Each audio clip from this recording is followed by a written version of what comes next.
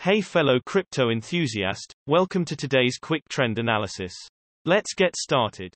Today, find out how the price of IOTA has changed and what the technical indicators SMA, divergence, stochastic RSI and MACD show. If you are unfamiliar with the indicators, check out the explanation videos below.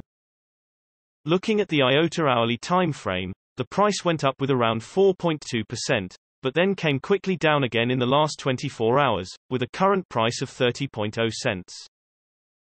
Jumping to the hourly simple moving averages, the current price is between the 100 and the 50 SMA.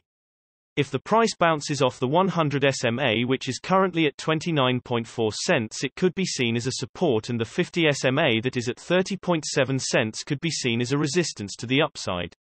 Breaking either way signals a possible further move to the corresponding direction.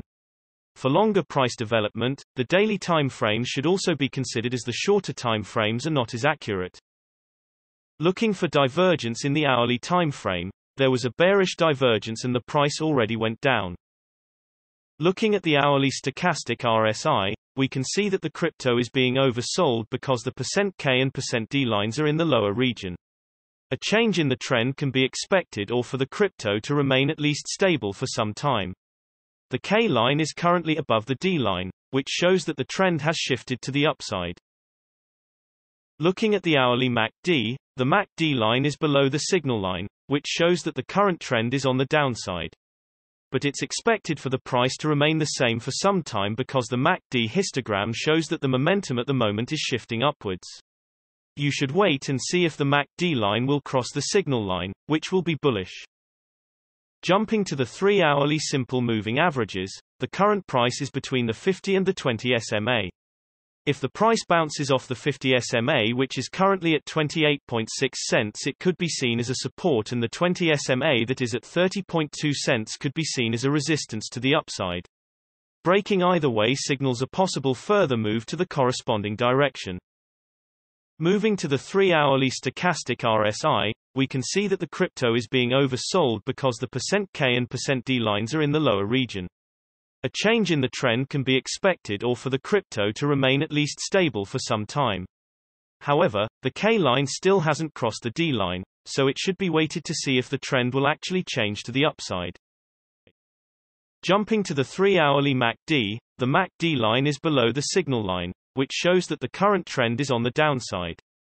We can expect for the price to continue going down, or perhaps remain at least stable, because the MACD histogram shows the momentum currently being strong. Jumping to the daily simple moving averages, at the moment, the price is between the 100 and the 200 SMA. If the price bounces off the 100 SMA, which is currently at 29.4 cents, it could be seen as a support, and the 200 SMA that is at 41.8 cents could be perceived as a resistance to the upside.